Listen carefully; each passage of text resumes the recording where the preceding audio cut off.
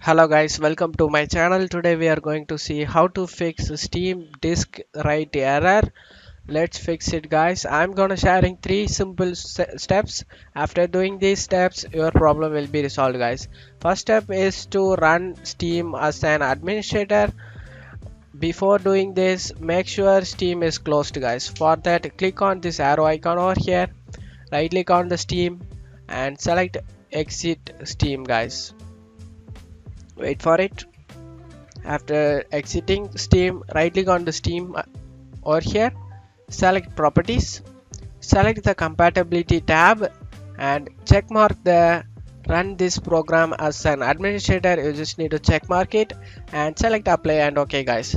After doing this first step, let's move on to the second step guys. Second step is to clear Steam download cache files. Cache files can also cause issues guys. For that, you just need to open up Steam. On left side, you just need to select the Steam over here, select settings.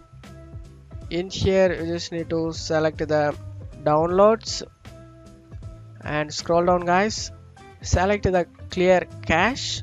Clearing the download cache might resolve issues downloading or starting apps. Click on it and select confirm. After doing this, we need to log in account again guys. Just log in guys.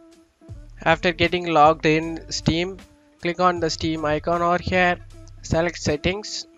In settings, you just need to select the storage option over here. On right side, select the three dot icon over here, select it and select repair folder. Wait for it guys, this process will take some time. After finishing this process, close out of here and close out of here as well Steam and relaunch the Steam. Hopefully your problem has been resolved guys. And that's it for today's video guys. Give me a like and subscribe. Thank you.